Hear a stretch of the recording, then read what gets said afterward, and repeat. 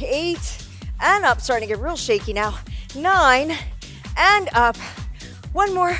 Down, and up. Feel that leg slide out. And then you have to put a little weight on it to pull it back in.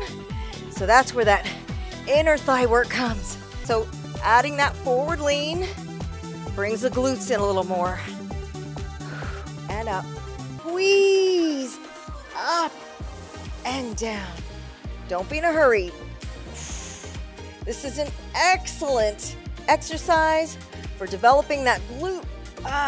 And with that front leg straightened and the toe in the air, you are really feeling the hamstring engage there. Who doesn't feel this?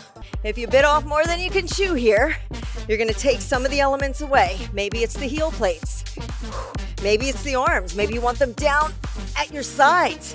The more muscles you can recruit in exercise, the more they grow, respond, get stronger. Work hard here. We only have 8 of these. Last 2, get that muscle good and warm. Lifting. One more, feel that stretch in the hamstring and turn on those glutes and drive it up. Don't rush the rep. Down, halfway, down, and up. This one, I'm feeling on my right leg. When I go down, it really feels like it's a real single leg squat there. Getting good range of motion here. Your body's going down in a vertical position. This is your elevated lunge.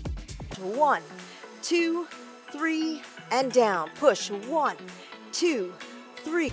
Oh yeah. And down. Lift up and down.